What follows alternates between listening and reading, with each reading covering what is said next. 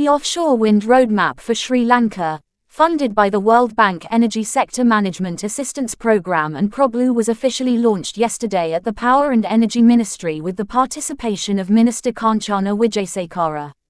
In line with the government's goal to have 70% of its electricity generated by renewable energy sources by 2030, and achieve carbon neutrality in electricity generation by 2050, the roadmap has been prepared by the World Bank to utilize a currently untapped resource of offshore wind.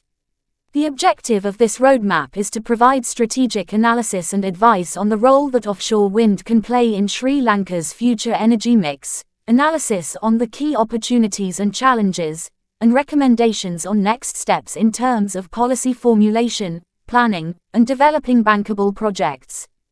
This roadmap has been created by the World Bank considering the possibility of installing 1 gigawatt offshore wind capacity by 2030, reducing annual carbon emissions to 1 million metric tons, and increasing the capacity to 4 gigawatts by 2050.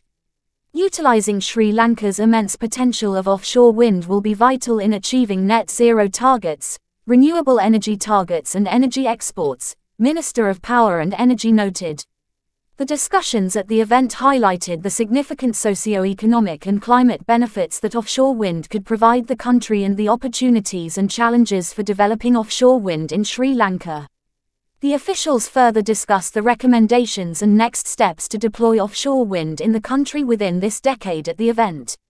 British High Commissioner to Sri Lanka, country representatives of the World Bank and the International Finance Corporation, Secretary of the Ministry and officials of Sustainable Energy Authority, Electricity Board and other affiliated government institutes participated personally, while members of the World Bank and the World Wind Energy Council participated online in the main event at the ministry.